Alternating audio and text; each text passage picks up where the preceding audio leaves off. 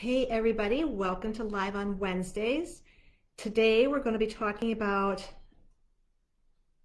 fermented foods again, but in particular we're going to be talking about why some people would not be able to tolerate or handle fermented foods. And that one of those things is because of histamines. And you may be familiar with them because during allergy season, some people might take Benadryl or Allegra. These are antihistamines. And our body produces histamines when we're having an allergic reaction to something. But more and more people are having a histamine response to the foods that they eat. And that's because histamines can travel, throughout our bloodstream. And so it can affect our gut, it can affect our lungs, our skin, our brain, our whole cardiovascular system. So because of that, then we might see a variety of different types of systems.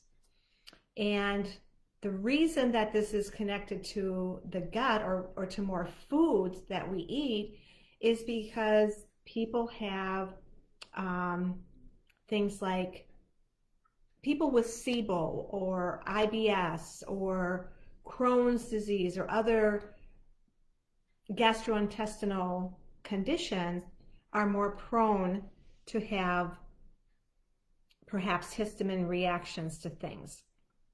So what are some of the symptoms that we could see? It could be range anywhere from headaches, migraines, anxiety, nausea, vomiting, and abdominal cramps, especially right after eating, flushing, redness, flushing of the face, hives, fatigue, nasal congestion, dizziness.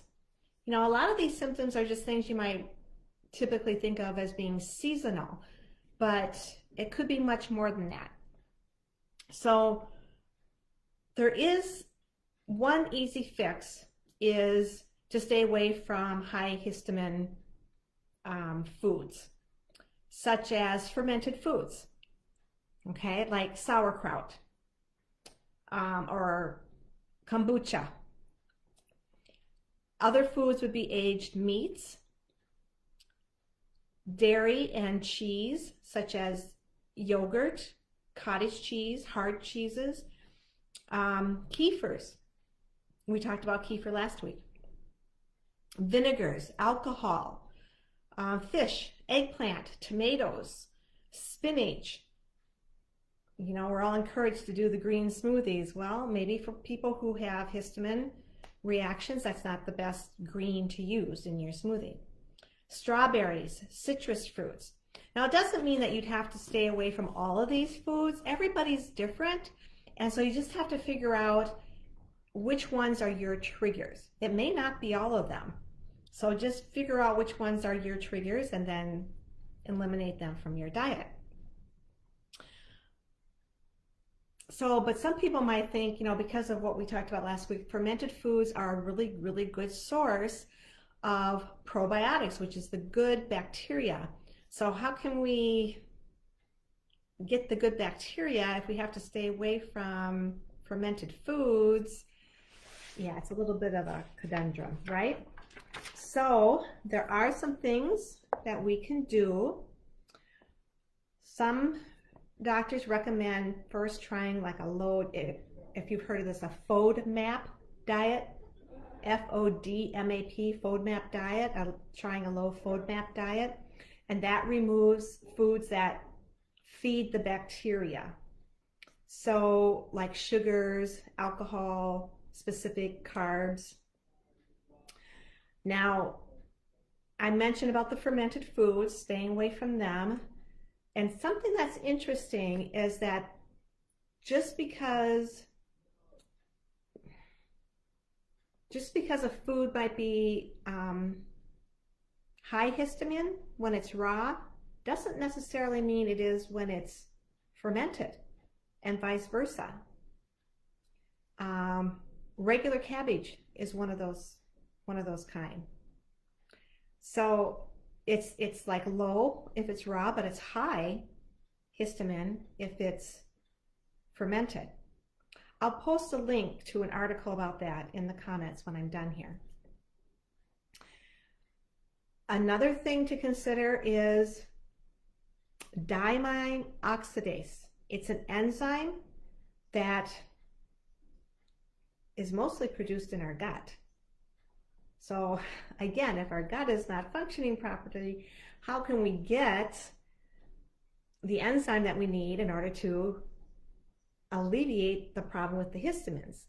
So it's commonly abbreviated as DAO, and it breaks down the histamine that our body produces. And the reason that we have a histamine reaction is, again, we might be eating too many high histamine foods.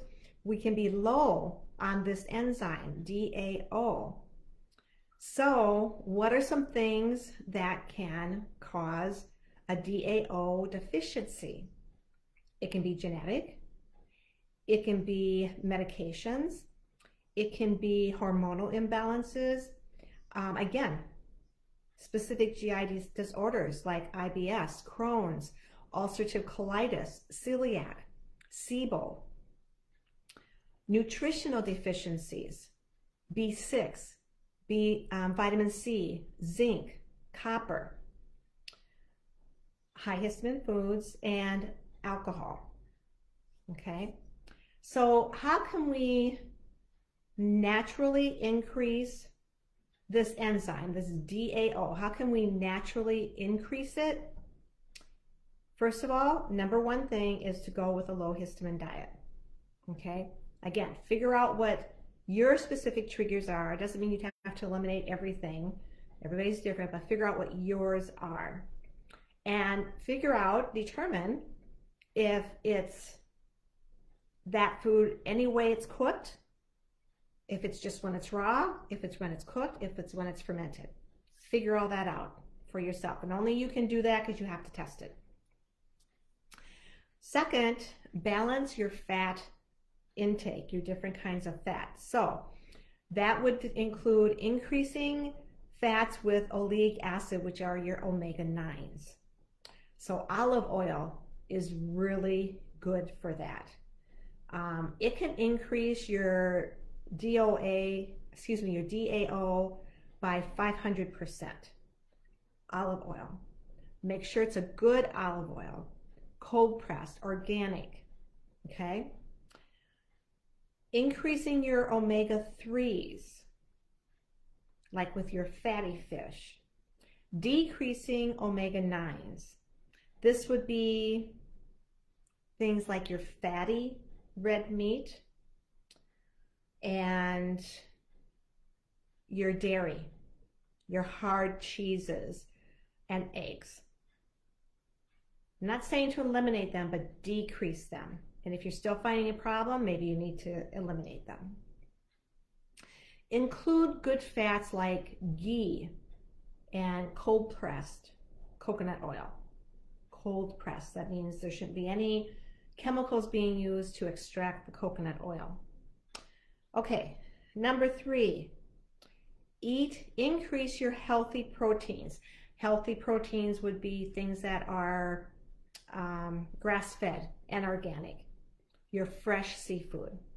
Number 4, minimize your harmful ingredients. So that would be artificial ingredients like coloring, flavorings. Eliminate toxins like your pesticides, herbicides. That's where organic comes in, or at least know where it's coming from. Know your farmer. Maybe it's not certified organic, that's okay. But know who they are and what their farming practices are. What feed are they eating? Are their pastures that they're feeding on organic? In other words, they don't use any herbicides or pesticides or anything with them. Number 5, supplements. Since a deficiency of zinc, copper, B6, and C cause a deficiency of DAO, you're going to want to increase supplements that contain those things, those 4 things: zinc, copper, B6, and vitamin C. And number 6,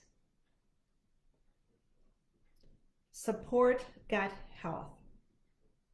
Well, this was an interesting point to me. Make sure you use a low histamine probiotic. Not all histamines are the same. Excuse me, not all probiotics are the same. There's actually some bacteria strains that will increase histamines. You want to focus on the bacterial strains that will decrease histamines. And there's like way too many for me to list. So I will post a link to that article in the comments when I'm done here. So actually that's pretty much what I had to talk about today. It was a lot of information there. So if you have any questions, feel free to comment them, put them in the comments. But there's some things that I didn't know about there, especially that thing about the probiotics. But it's always good to know about, and also that foods can change depending on how they're prepared. Cooked, raw, fermented. Just because you react to one method of preparation doesn't mean you will with another method of preparation. So you will have to check it out, on your own and figure out what works for you if you feel you have this problem. But if you felt like, oh, but I ate this one time and it was fine, but I ate it this time and it wasn't, maybe it was the way it was prepared. I don't know. But it's definitely some things to consider to try to figure out what might be behind your specific gut issues. So that's it for today, guys, and have a great rest of the Wednesday. Bye now.